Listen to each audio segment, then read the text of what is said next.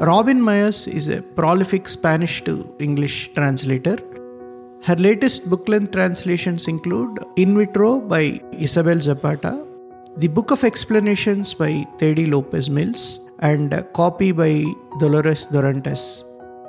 Her translations have appeared in Granta, the Baffler, Kenyon Review, The Common, Harvard Review, Two Lines, Waxwing, and elsewhere. A 2023 National Endowment for the Arts Translation Fellow, she was longlisted twice for the 2022 National Translation Award in Poetry and among the winners of the 2019 Poems in Translation contest. Her poetry collections have been published as bilingual English-Spanish editions in Mexico, Argentina, Chile, and Spain. She is an alumna of the Vermont Studio Center, the Banff Literary Translation Centre, and the community of writers. In this episode, she spoke about her work, the book Salt Crystals, and various aspects of literary translation. You can buy the book Salt Crystals using the link given in the show notes. Please share your feedback on this episode either on the Spotify app or through the link provided in the show notes. You can follow Harshaniyam Podcast on Spotify, Apple, or search any of your favorite podcasting apps.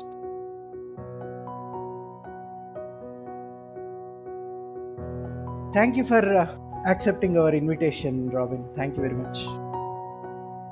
Thank you. It's a pleasure. The novel Salt Crystal is about a sense of belonging, sense of place. You lived in New York, I guess. You lived in States for some time.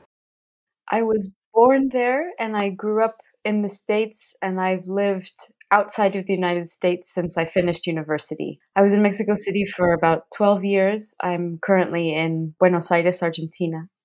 So tell me, how different is Buenos Aires for you?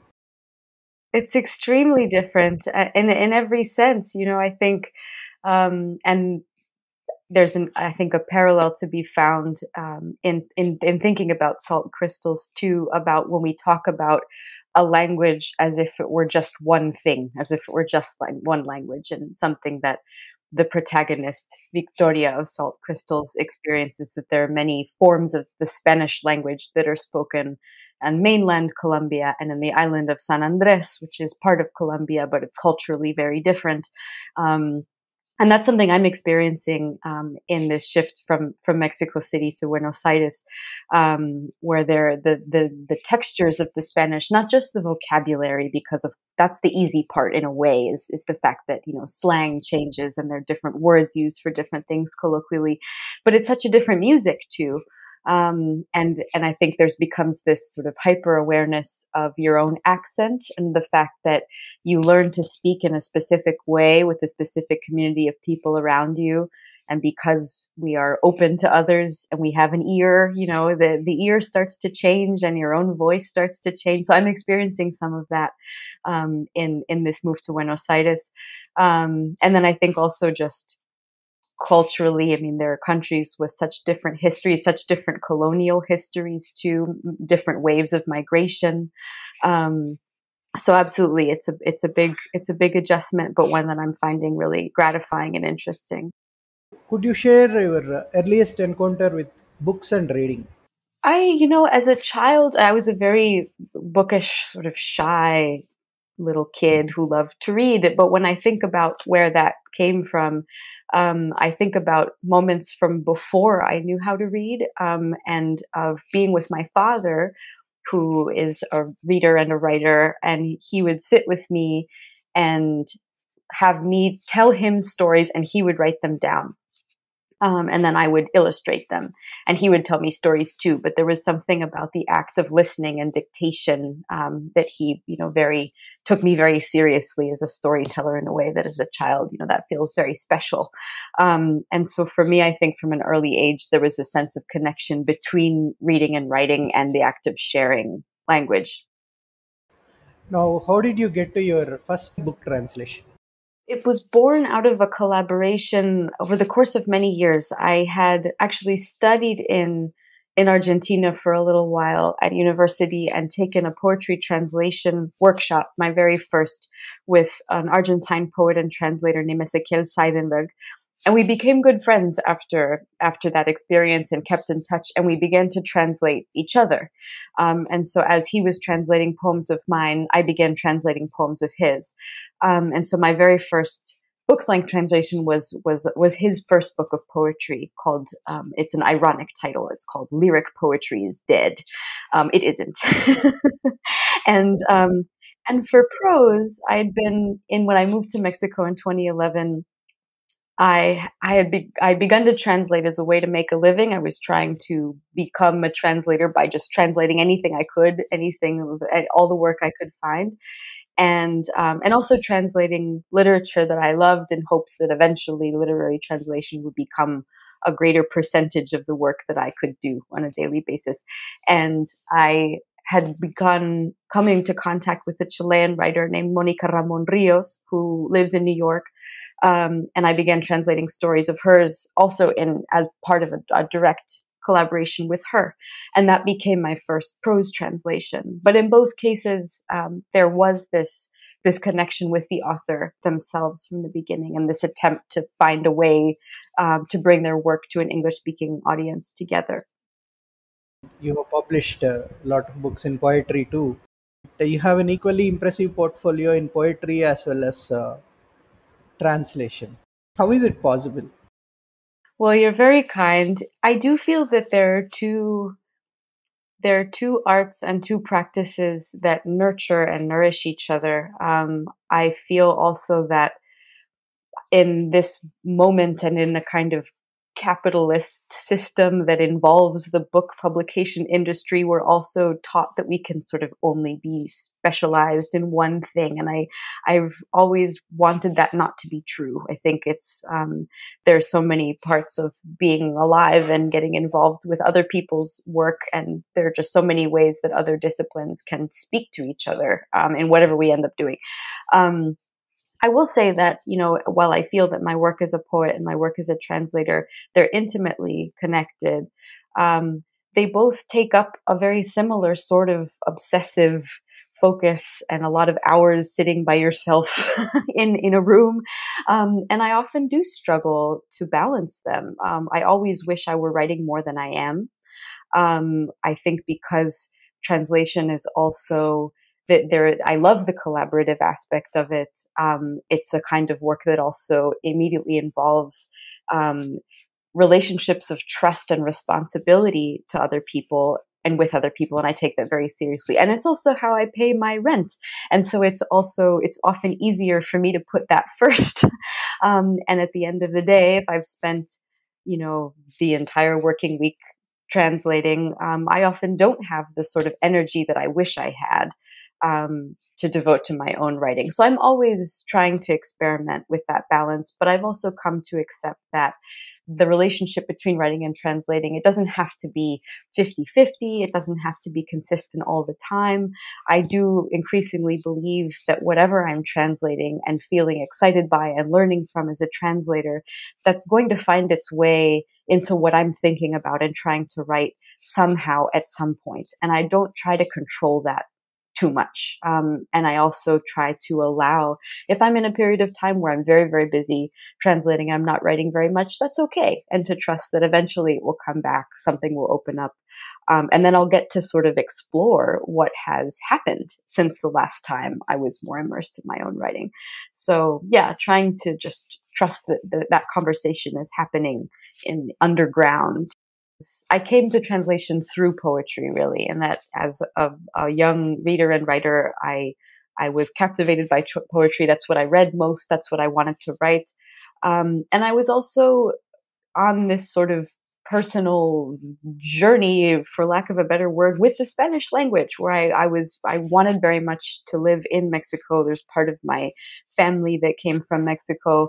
And I wanted to learn Spanish so that I could be in Mexico. It was less of a literary goal or a professional goal. It was about wanting to be in a very specific place.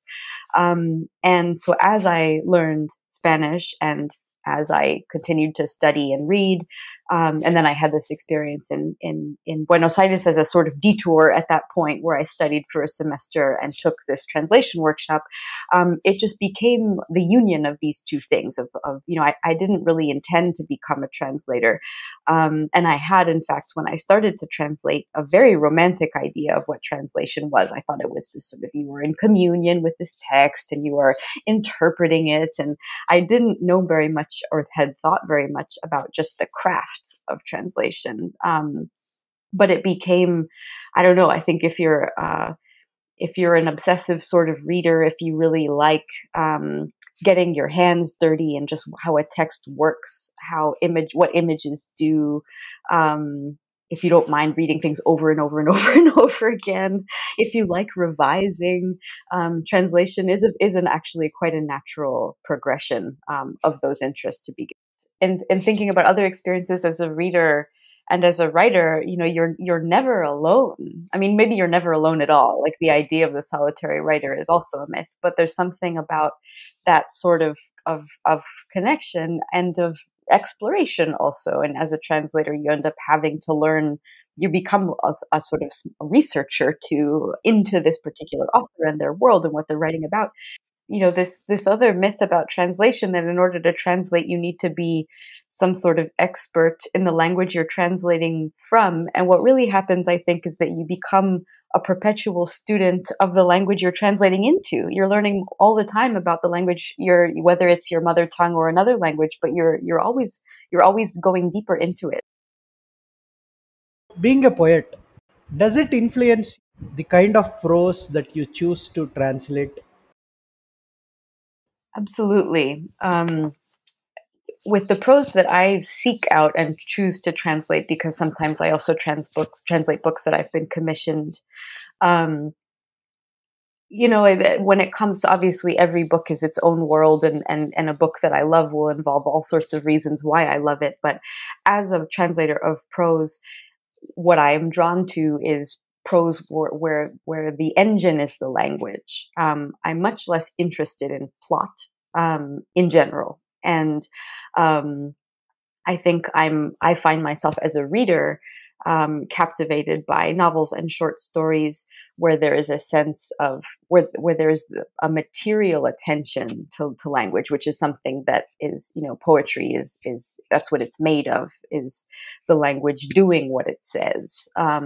So I'm absolutely most interested, both as a translator and just as a reader, as someone looking for prose to read, that springs forth from the language more than from anything else.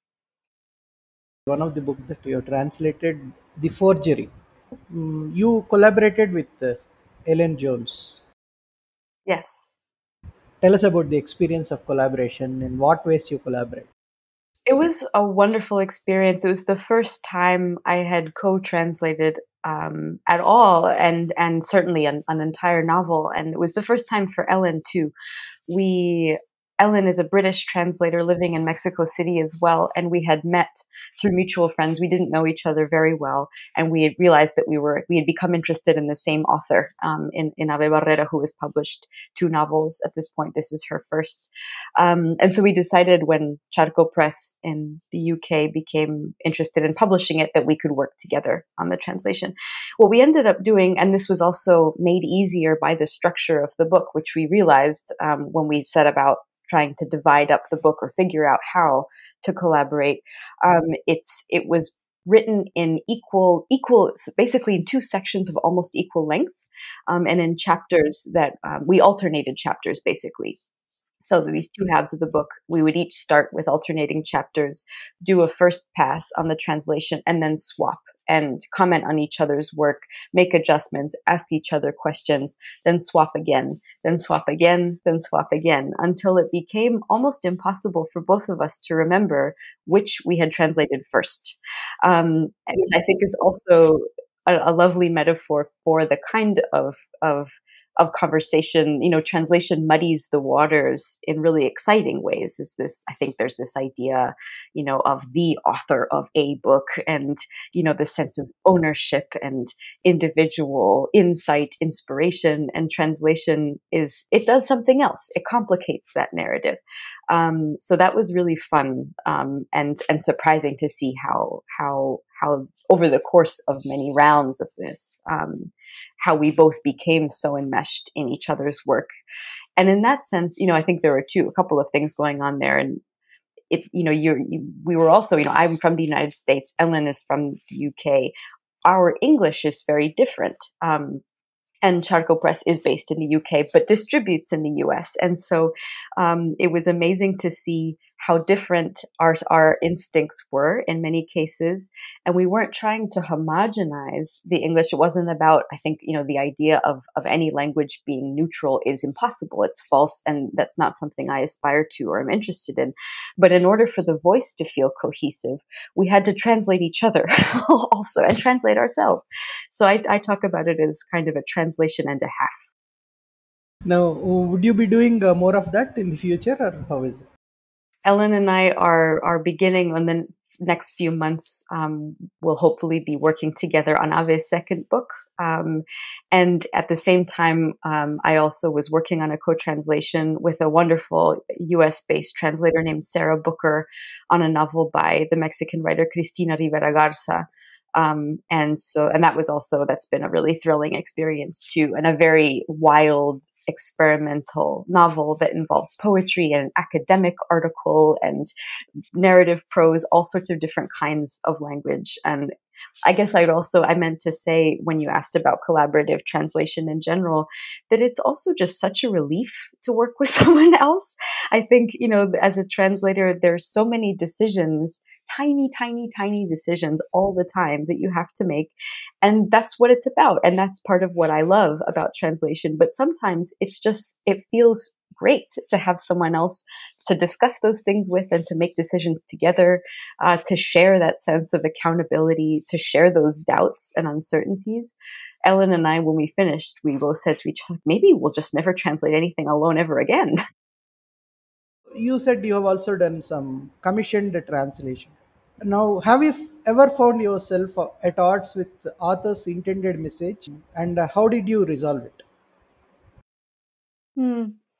I really appreciate this question, and this is a digression of my own, but I think as translation becomes more recognized as an art, which I think is, of course, long overdue, absolutely essential, there's also a side effect, I think, which is that in recognizing translators as artists, which they are, there isn't as much discussion of translation as labor also, and as it's also work, and work involves rights and conditions and all sorts of other factors, as should be the case for any profession, any trade.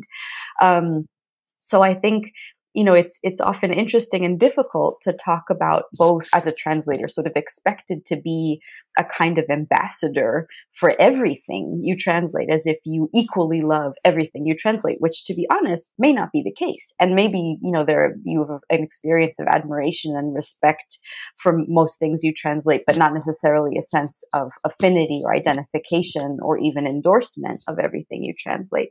I haven't experienced, I think the only time I was asked to translate something that I felt just so ideologically at odds with, that it caused me a sense of personal conflict, I just chose not to translate it. Like, it felt, that there was just not a road I wanted to take. But there are certainly other instances, like I'm thinking about a series of essays that I translated by a writer I love, I think is absolutely fantastic. But there's one essay that comes to mind, which is very critical of the sort of spectacle of protest, which I also find problematic. I think that, the sort of the right to protest, and in the world we live in, thinking about lots of things that are happening right this minute. I personally would not write an essay sort of like, I'm not sure about this whole protest business, and yet she's such an interesting and self-critical writer that I think there was a lot about her essay that, even if I didn't personally agree with her conclusion, that she's still taking a lot of ideas into herself and questioning them. And I appreciate that, and I respect it. There are other cases where I think, I'm thinking about specific images that have come up in various texts I'm writing, where I think are potentially offensive, and if I have the opportunity to talk with the writer, I will say so. Is because I think translation is also an opportunity to think about audience, to think about reception of a text, and it's not about and I just to modify my not modify but modulate my own response. I'm also not of the mind that you have to sanitize everything about literature. It's not about making everybody happy or comfortable, but I think it's also useful to talk with authors and to talk among translators and readers about what the intended effect is of a text or of an idea or an image. And sometimes in discussing with the writer, hey, I think this metaphor, it sounds a little bit racist, or it sounds a little bit sexist, or like, I'm not sure if this was your intent at all. And I'm letting you know, as somebody who cares about your work and about your text and about your readers, that is this what you had in mind? And maybe they'll say, oh no, actually not at all. That's not what I wanted to do at all. And sometimes they'll change it. So I think, it becomes a conversation in that sense too, about, an interrogation of intent and effectiveness. And that also doesn't mean that I'm going to, to refuse to translate something because I don't personally agree with it. I just think that every translator has their own set of criteria, of principles, and it's a personal set of decisions about what feels possible and appropriate and desirable to associate yourself with.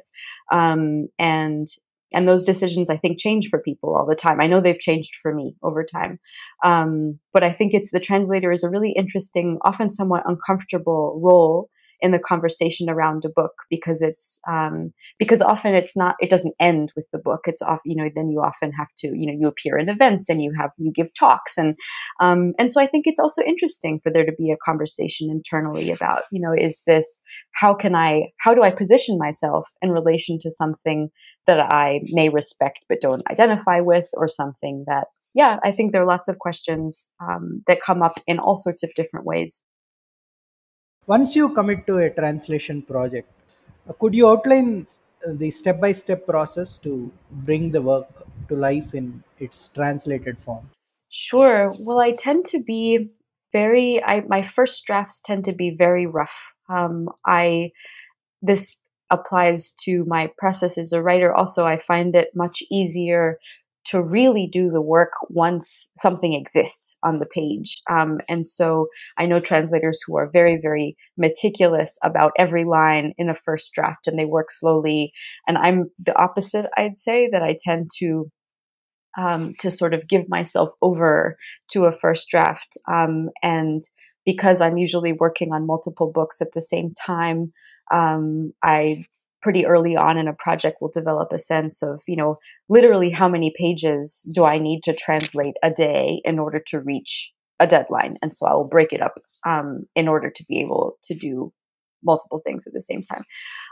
And once I've come to the end of a first draft, whether that's a single poem or an entire novel, then I'll go back and read it over in a much more meticulous way, make lots of adjustments, respond to questions I've asked myself in the margins, notes I've made to myself, and then I'll usually do that again.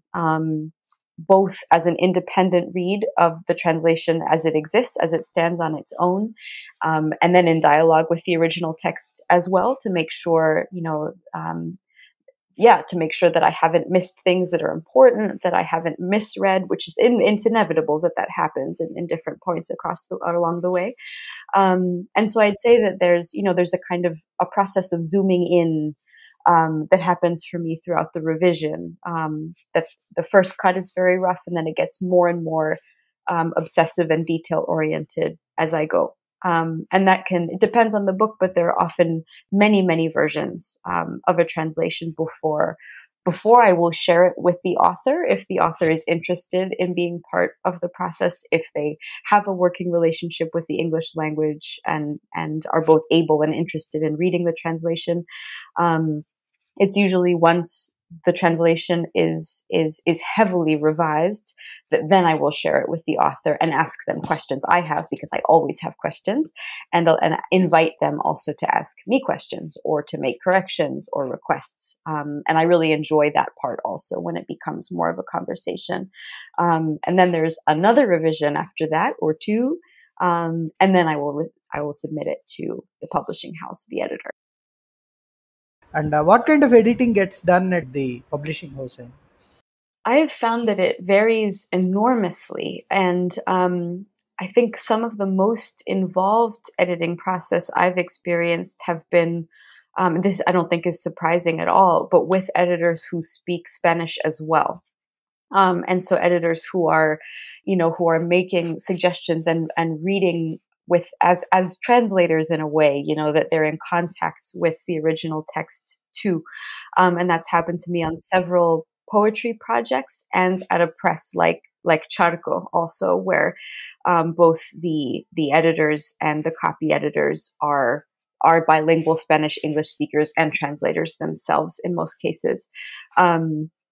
And there are other presses where it's mostly line editing, where it's and without necessarily any contact of with the original text, which is also a really interesting shift for the role of the editor, because I think most editors are in the position of requesting or suggesting changes to whatever is considered the original text, and with a translation, that isn't necessarily going to happen, or there's more of a passive role for many editors about, I'm assuming that you did this for a reason, because there's this original text that I can't read. And so some editors, I think, request changes without, without having the original in mind, and then it falls to the translator to negotiate those changes about, okay, there's an image that's extremely ambiguous. Is that because there is something very important about that ambiguity in the original text that needs to be protected, but perhaps in a better way? Or is it something that just isn't working in the translation and needs to be fine-tuned? And those are questions that I think often arise most in the editing process with an editor, regardless of whether or not they read the source language. How do you perceive the current state of translations from Latin America in mainstream English publishing? And do you think they are adequately represented? And speaking from the US experience mostly, the amount of literature published in the United States that is literature in translation is tiny, teeny, teeny, tiny. The rate, the percentage, which is most often quoted, which I think has risen a little bit in the last couple of years, but even so, is 3% of everything published. So, we're already talking about a literary market with very little interest in what is being written in other languages in other parts of the world, period. And of that tiny percentage of literature and translation, there are certain languages, unsurprisingly, that take up much more space, that are much more often translated, which are Spanish, French, I don't know if German, Russian, and there are, I think, exciting changes and expansions in literature and translation and what it's representing, what it's encompassing. But it's been interesting for me in kind of coming of age as a translator, just to understand also that Spanish is among the most represented languages in translation. And yet, within the body of work being published in English translation from Latin America, there are countries that are far more represented than others. Argentina is one, Mexico is another. There are, so many countries in the vast, incredibly diverse region that is Latin America that have very little representation at all. I'm thinking of Paraguay or Bolivia, Peru, Central America, most countries that represent Central America. So there are, these enormous inequalities in representation, sort of in all of these concentric circles when we talk about literature and translation. So that's something that I've certainly observed. I think there are trends to be observed, and I'm also, though, wary often of talking of kind of falling into the trap of representation, and that, if there is a country that has, two books that became runaway bestsellers in the US, as if those two books are then put in the position of speaking for an entire nation and its literature. And so I never want to do that as a translator, and always want to think about what does manage to become translated and published, as always a tiny fraction, and that often, comes from that involves also the publishing apparatus in the country of origin of, what managed to get published to begin with, in Mexico or in Argentina or in Colombia or wherever. I think, though, we can see is in recent years, an enormous amount of incredibly exciting experimental fiction written by women in Latin America, from across different countries. I remember reading some articles in the last few years, also a phrase that I think is overly generalized, but still interesting, about the kind of Latin American Gothic, trends in different literatures, plural, in Latin America, that have a sense of the uncanny and the sort of sinister exploration of legacies of violence, in both rural and urban Latin America. I think that's often a tension that we can see in a lot of literature coming out of Latin America. And yeah, I think an enormous preoccupation with both past and present violence and inequality, in Latin America.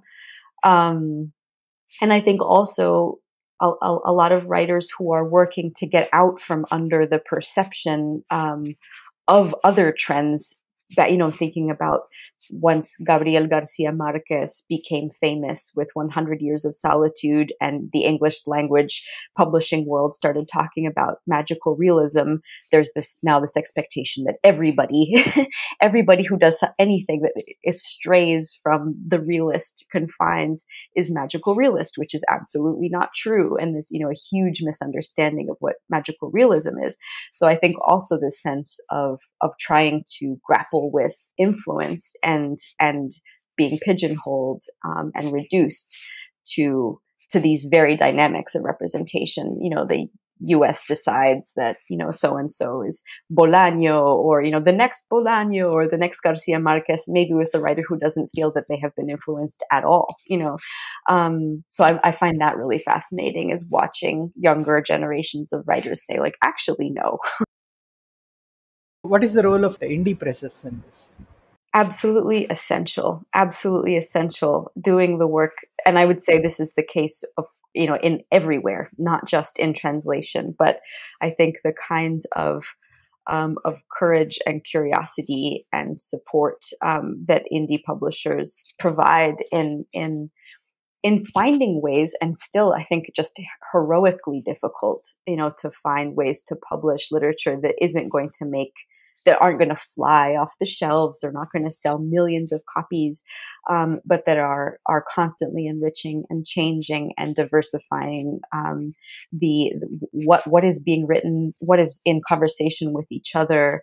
I think about, this as something that's really one of the few things I think is exciting to me and promising and hopeful about the English language publishing world, which can be so insular and so navel-gazing and so narcissistic, is that in the last not very many years, there are many, many more, indie publishers that are either focused entirely on literary translation or aren't, and yet are expanding to include translation. I find both of those things actually equally exciting. It makes me just as happy to hear about a new press that's only publishing translation as about a press that was not interested in publishing translation at all and is starting to do so. I think that's also a very good sign. And ultimately, I think that a publishing industry is an ecosystem.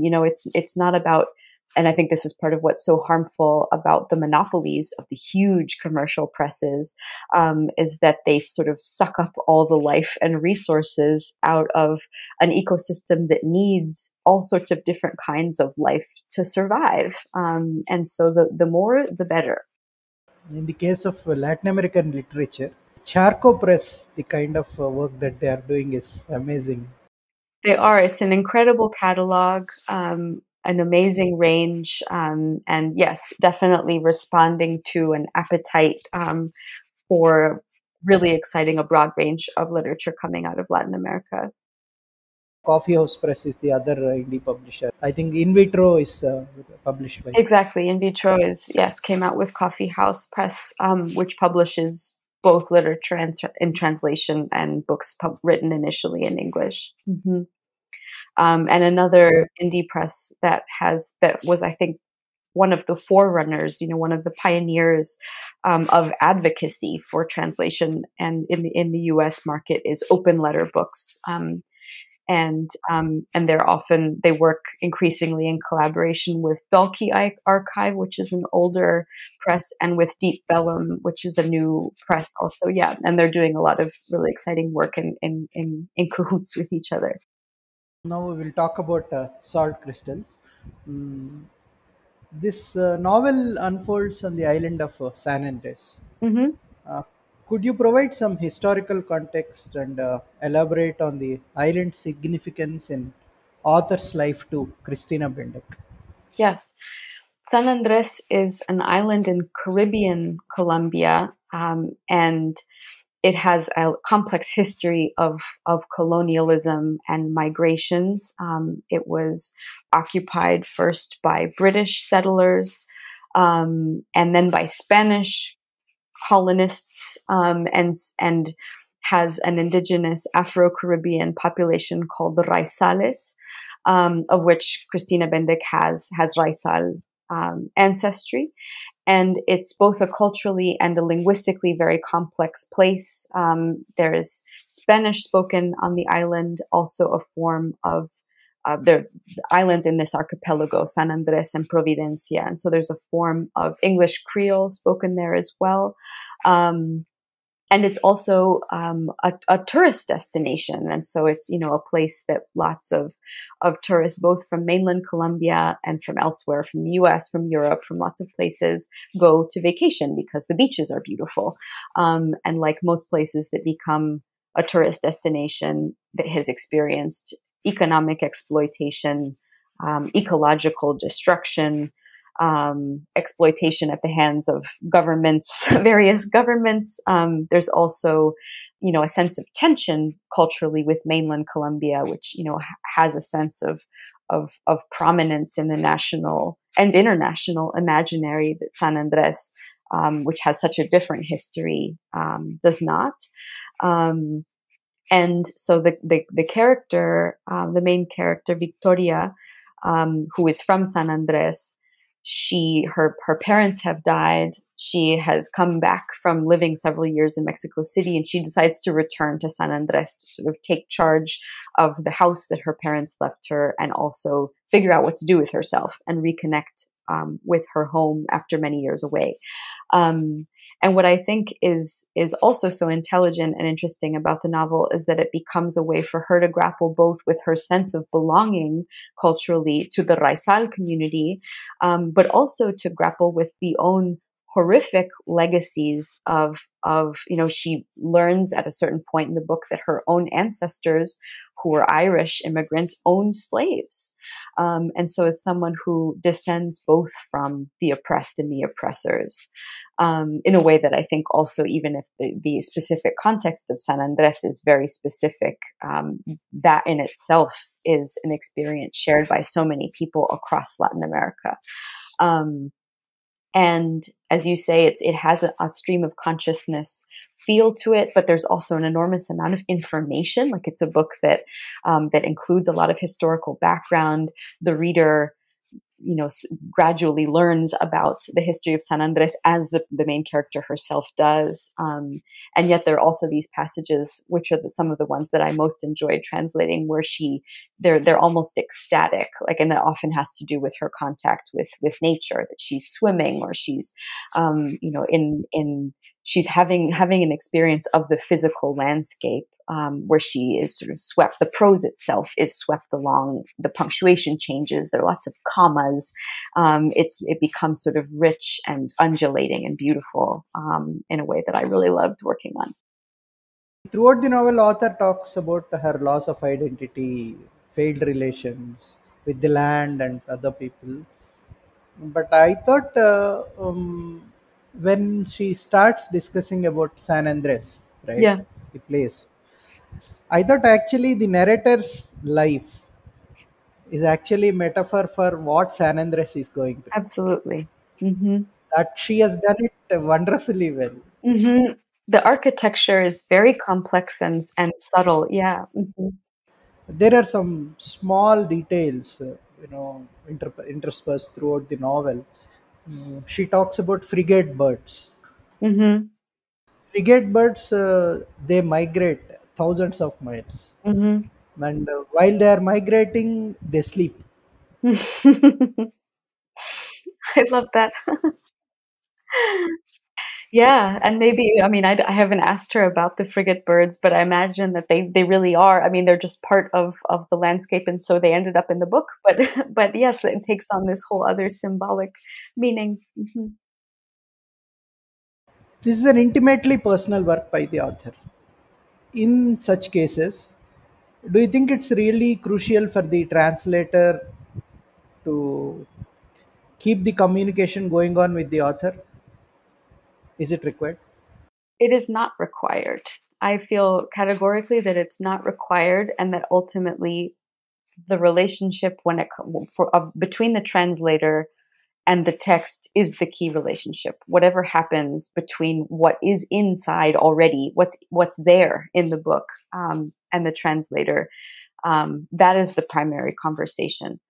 I think, and this is just goes without saying, but there are so many historical works or books that were written by someone who's been dead for 500 years or 2 years, that the translator does not ever have the option of consulting the author on anything, or having a conversation about the weather or what have you. That just isn't going to happen, and that doesn't mean that their translations aren't extraordinary and attentive and carefully researched and take on the life of their own. I feel very strongly that a conversation with the author isn't required, but it is much more fun often. And I think I would also be lying if I said I hadn't found it enormously enriching and informative and helpful and reassuring to be able to talk with the author. And Cristina, who's an absolutely delightful person, was so generous with her time. This, I think, was also a challenge for me in that while I've translated books written in places that I don't know as that I know more or less about. This was a very, very new context for me, and I had to do a lot of reading and research on my own. But there were things also both on the level of language, but also just information that I wanted to make sure I was understanding properly, that I was contextualizing properly, and so I was doing my own homework. But it was great, to be able to check with Christina, and something that I think the translation enormously benefited from my conversation with her. But if I hadn't been able to talk with her, if she wasn't interested, in talking with me, or if she weren't available, I would have had to deal with it myself, and become accountable, which isn't to say that I would have, or that I have, in fact, gotten everything, quote unquote, right. But I would have had to go through a process in a different way in order to come up with a translation that I felt was being attentive to all of the details that needed being attentive to, and to do the very best I could to learn what I had to learn. But ultimately, I think that's always the case, whether or not you get to talk with the writer. Can you recount any specific cases where her inputs have really, enhanced the translation? There's so many. I'm trying. It's always hard to come up with one on the spot. This is not about a piece of information, but about a tonal decision. The very last sentence of this book, which is a single word in Spanish, which is deliramos, and the verb delirar, is sort of to be. It can be described as to be delirious, as to be in a sort of a delirious fever, to be confused, to be disoriented, to be ranting, to be in a sort of transportative state. Um, but where it appears at this point of the text is in the middle of a hurricane and in the middle of an experience of falling in love, of a sort of romantic ecstasy in the middle of a destructive natural disaster. Um, and and there's something very powerful about the plural. It's deliramos means we. It's that's the suffix of the plural we. And I went around and around and around about, it's the last word in the whole book. It's very important. It needs to have, it needs to be light, but it needs to have weight at the same time. And Cristina and I went back and forth a lot. And eventually we settled on the solution. We rave, and in English, rave can both be, ranting and raving, but also the sense of being in a sort of ecstatic trance.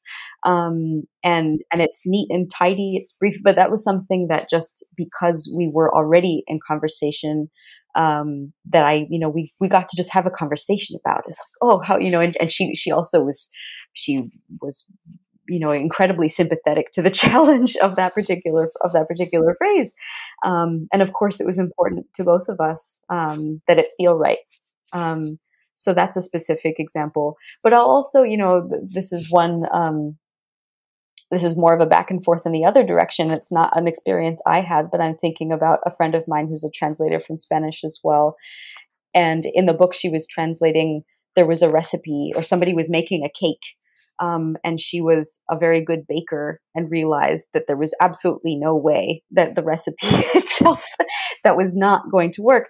And so that was obviously, she talked about it with the author and they fixed it and they came up with the proportions that were, but I think, that's a different sort of experience. But again, a moment of exchange between writer and translator that involves research, that involves actual factual knowledge rather than just how does this sound, What kind of advice would you offer to aspiring translators?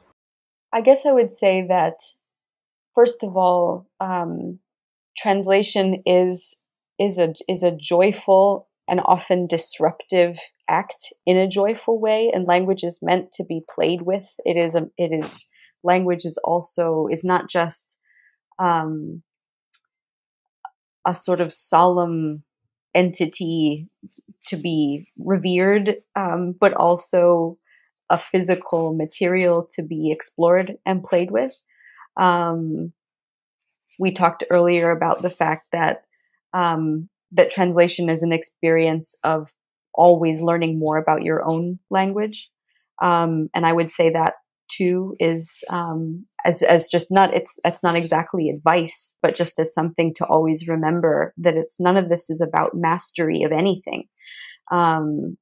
It's about a really deep, extremely rigorous exploration and experience of curiosity.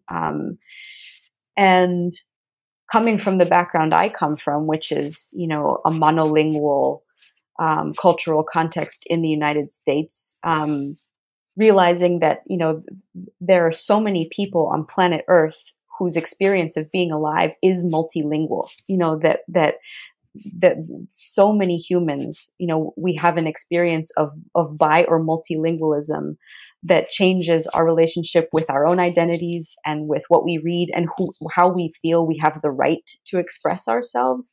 And that translation is a way of getting to have a relationship with at least two languages, and that's something that can accompany you forever, and that will keep changing forever. On a practical level, because all of that is very abstract, I would say that there is probably nothing that has been more helpful and transformative for me as a translator than in developing relationships with other translators, because it is a strange, small, often overlooked, hard to explain role, and you're involved with writers, but you're also with editors and agents sometimes. And I think having a community of people who translate is an incredible gift, and it's also both psychologically, emotionally, and also professionally. It's really important to have people to share questions with, to help each other figure things out. I think the road to translating and then publishing a translation is very confusing. And so being proactive and seeking out other translators and seeking out translators who to mentor you, people who are willing to be generous with what they've learned. I was lucky enough to have people in my life who were willing to talk me through things. And it's something that as I've been doing this for not very many years, but enough years to start to be experiencing mentoring and being mentored. So I would say that just find those translators, find your people, and they're often much easier and more fun to be around than writers.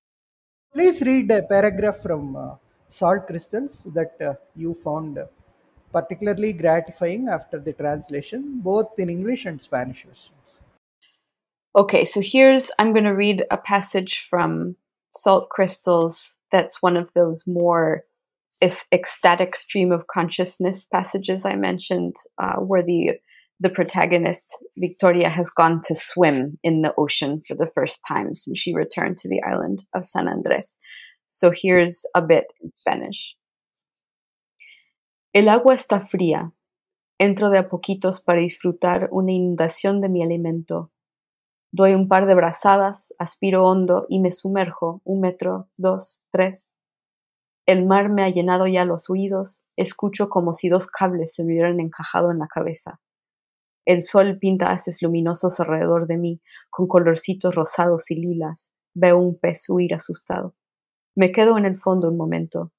El ruido que se oye está en mis oídos, un zumbido tenue que aumenta con el más leve movimiento, un burbujeo. Me quedo quieta, tengo aire aún.